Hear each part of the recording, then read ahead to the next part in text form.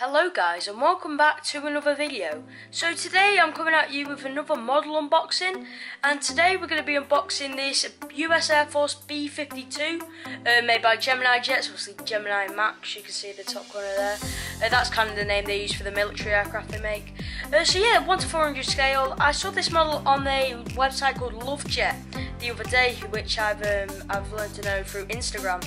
And yeah, so I ordered it about 3 days ago. I didn't expect it to arrive for a good week, possibly 2. I've had that with models before, but 3 days and it's here. So brilliant delivery service by LoveJet.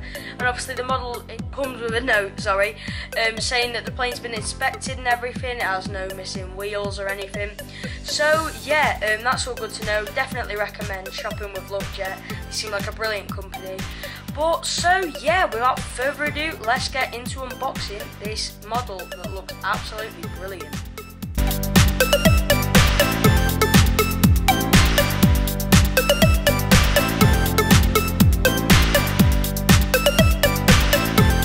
So guys, here we have it, the US Air Force B52.